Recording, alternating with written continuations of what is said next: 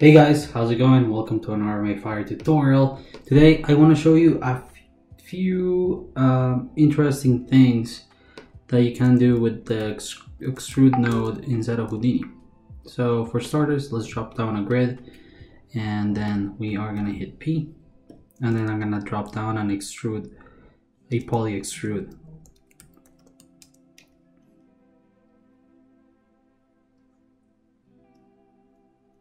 Then on the polyextrude, I am gonna select, instead of connected components, individual elements. And what's cool about this is that it will allow you to, you got a grid and affect each individual polygon instead of like the other way around. Like if you select connected, it's gonna only select the ones outside here.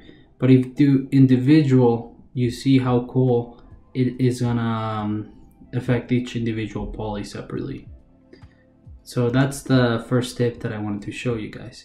So how would you go about like isolating this and this, like the inside and the edges?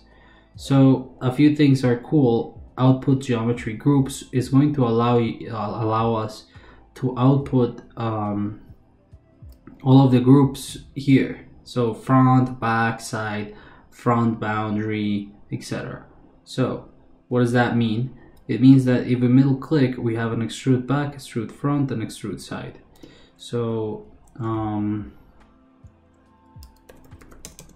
drop down a color here, and let's see. So if we select extrude front and we turn this into primitives, you will see that we now have access to the inside, as well as if we wanted to do like extrude front, extrude sides, it will give you access to those areas.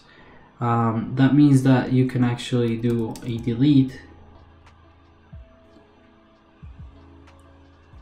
and do extrude sides and get rid of them and have control procedurally on the middle pieces of whatever kind of geometry and shape you want to tweak.